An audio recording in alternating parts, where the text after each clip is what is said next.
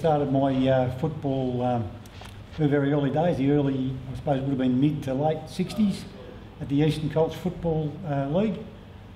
Played a year or two there, enjoyed myself, and then Mum and I moved out to Norlane, and then started a little league out there and played under one of the other great West Doyen players, Dizzy Lynch, his dad, Alan Lynch Senior.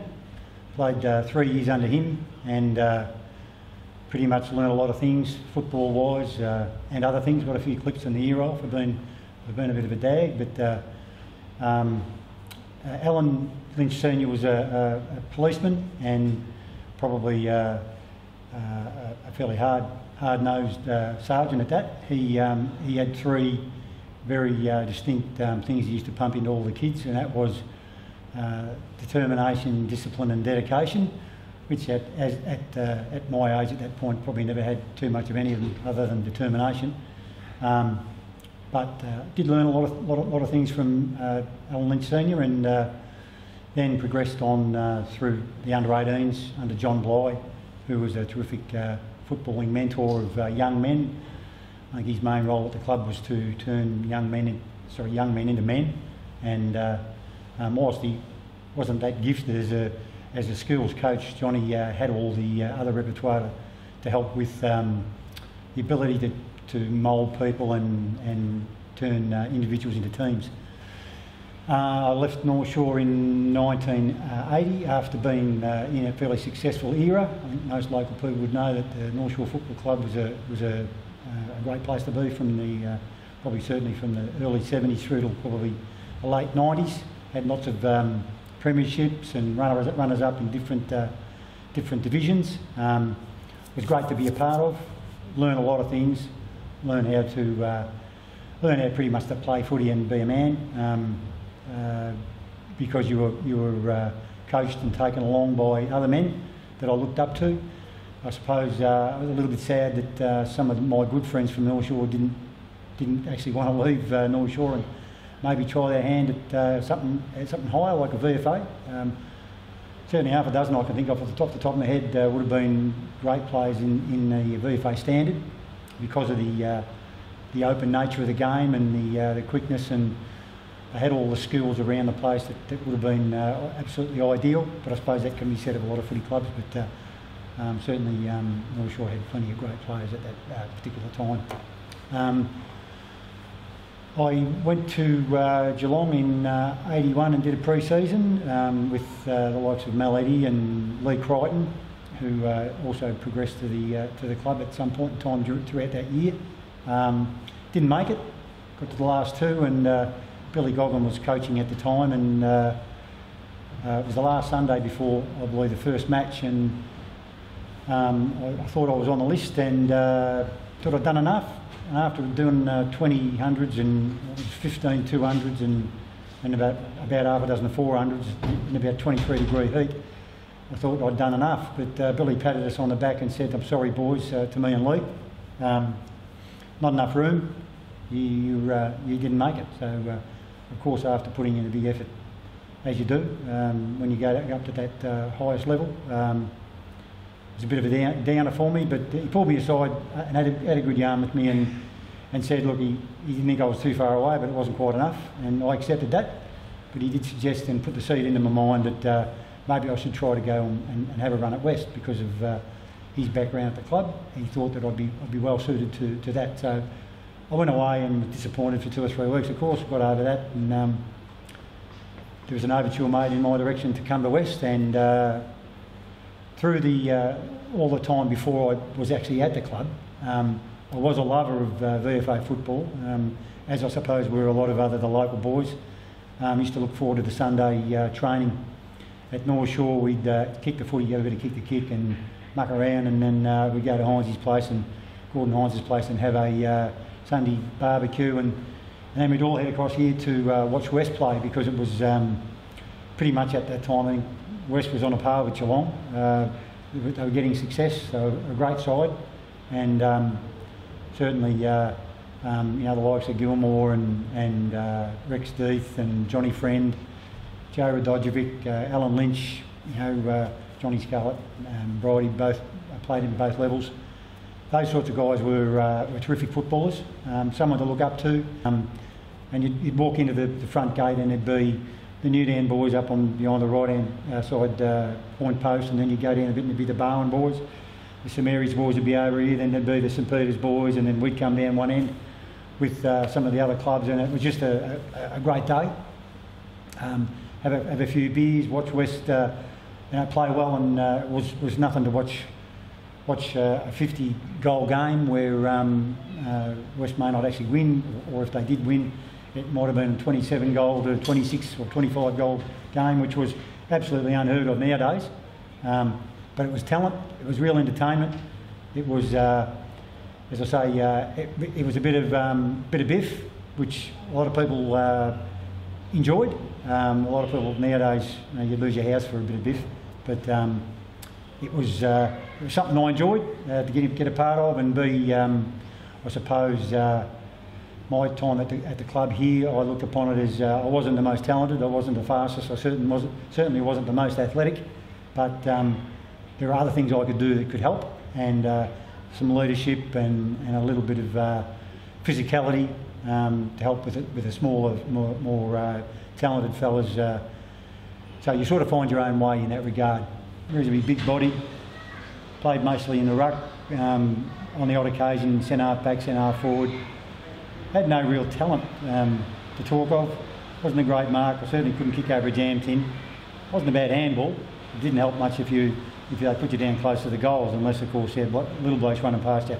I reckon I probably provided Mel Eddy with about 180 goals of his career, but that's because he knew where to get the right spot, and he was a better kick at the goals than I was, so I didn't mind giving it to him. But like a utility style player, slow.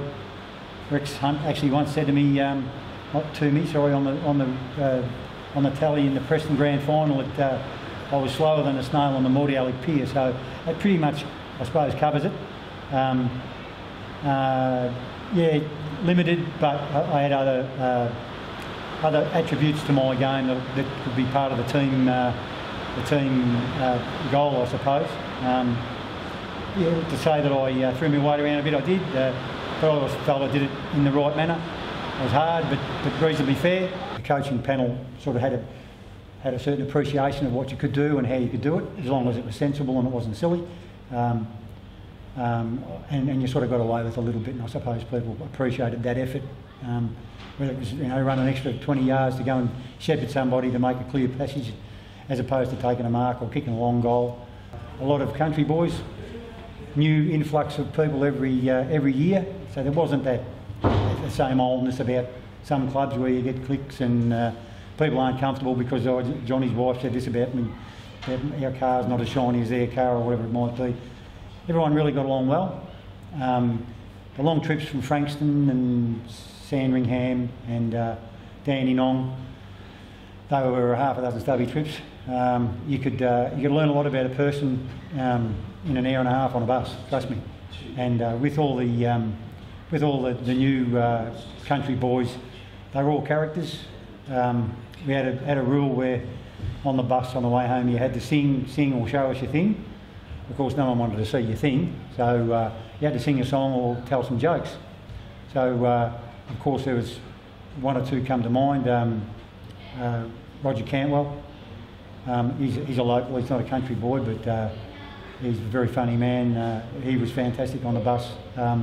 Peter Woodard from Violet Town. Pete was just one of those country boys that you had to like. He just had that thing about him where he was cheeky and all the rest of it, but he was just a great fellow to be around. I believe now he runs one of the biggest horse studs in Australia, so he's done nicely for himself and good on him. Richo, I can't remember Richo's name, Howdy Doody, Kim Richardson, another country boy that you couldn't get the microphone off. He was just one of those guys that had a million stories. Most of them put you to sleep, but every now and then he had a good one, so it kept you going. So yeah, all my memories of the West Footy Club, those days are all gold to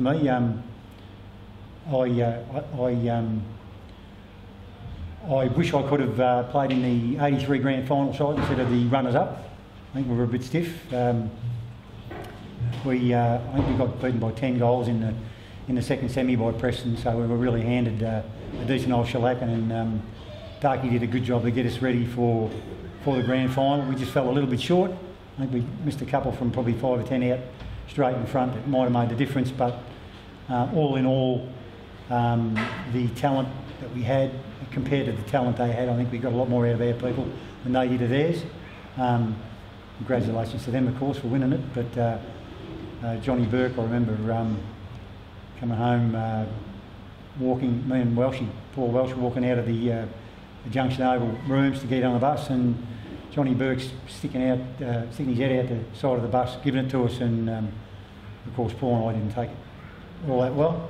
We wanted to go and reintroduce ourselves to John on the bus, but the Preston boys wouldn't let him come out, obviously. And of course we now know 3 or 4 years later he pushed the umpire over and jumped the fence and smashed someone in the crowd and got 10 years or life. So it's amazing how things turn, but it's probably a little bit of karma there. But all in all, great footy club, fantastic memories, great talent come through the club.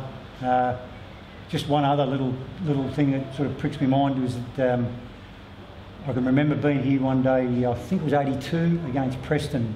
We had close to 11,000 people in the crowd, and I remember that Saturday Geelong had played Hawthorn, and Rod Osman was coaching. Was it a shit day?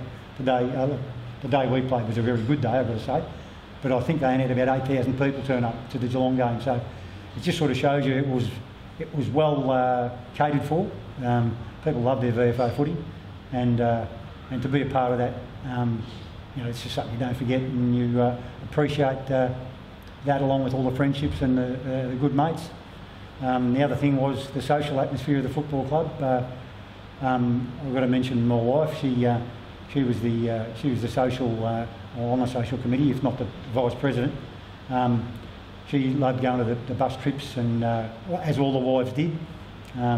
Often we'd be coming home and we'd go past them, and of course we couldn't help but give them a moon, or they'd give us a moon back, or do something silly, but they were having as much fun as we were. So all those things helped for a healthy footy club.